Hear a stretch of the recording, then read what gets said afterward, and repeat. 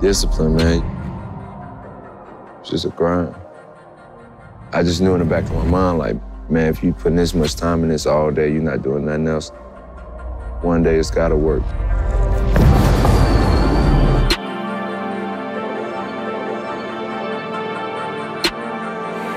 Metro Boomin want some more.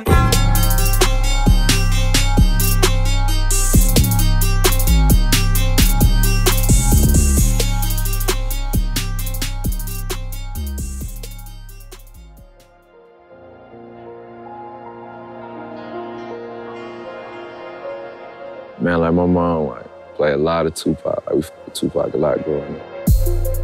There's a whole lot of other producers and a lot of stuff with heavy, like, you know, Dre, Pharrell, shit like that. 3 6 Mafia, like, their beats, like, it wasn't nothing else I ever heard sounding like that. Definitely influenced me a whole lot. They're legends, not just off of all the hits and all the shit they made, but just by being culture icons. And that's why I look to be like a culture icon. I'm all around, I'm a musician, so the rap, you know, that's what I like. That's what I was raised on, so. A lot of times I get on like Apple Music, whatever, and just go and shuffle through different genres just to spark ideas. I wanted to be a rapper when I was younger, so you gotta buy beats and pay for it. I didn't have any money for that, so I was just trying to make my own beats. I started making beats in the 7th grade. I don't rap. I've been in the studio, I rap out loud all day, but I don't never like record no music, because that ain't what I'm trying to do. I'll fall asleep making beats at home, wake up, do it before I go to school. When I was in high school, I had this song with Alley Boy, had Jeezy and Yo Gotti on it. I remember just being in the back on the computer waiting on the live mixtapes countdown. It made me realize I wanted to make music and just put all my time on that. You know, I'm from St. Louis, so it's just real crazy even being attached to something like that. Like, I hear certain people say, like, man, how am I gonna make it? I'm from Cleveland, or how am I gonna make it? I'm in Portland, or don't none of that matter. Like, it's on you. Like, you could do that anywhere. We'd come to Atlanta like every month. Finished high school and moved there for college. And I was young, it was cool, I was patient. As soon as I got out of class, I'm pulling up to the studio every day. I'd be in the studio with Future a lot, or Gucci, or Scooter, one of them. And he'd have a million producers in there trying to play him beats. And, you know, I was just a young or whatever. So he would rap on my some days, but then some days he use my whole night and be sitting there and not rap on nothing.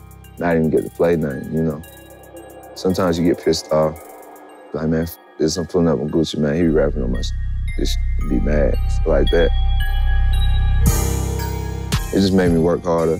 Leave there, go back to the dorm, make even more beats. You just gotta be a machine. I lived with Sonny Digital. He was one of the people who was telling me, like, I was always complaining about how I ain't like school and all this and that. He would just be like, man, if you don't like it that much, then, you know, stop going.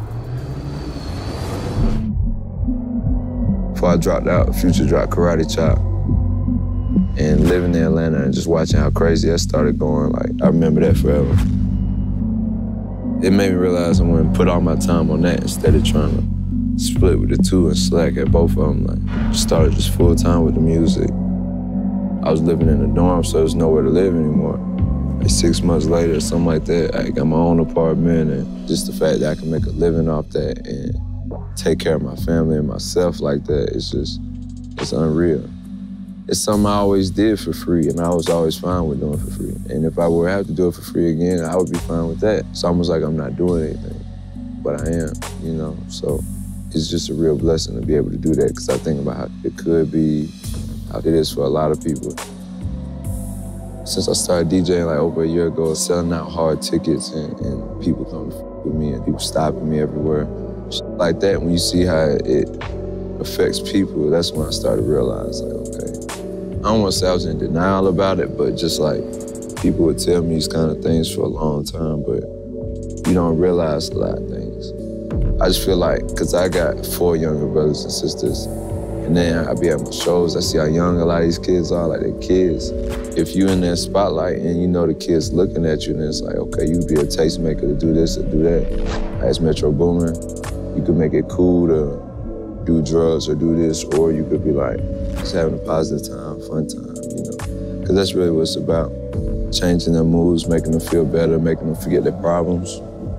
You know, music's a medicine, so it's everything positive. And you become legendary by making your own way, not trying to be nobody else, ride nobody else's way, watch nobody else and what they're doing. You be a legend just by, you know, looking straight ahead.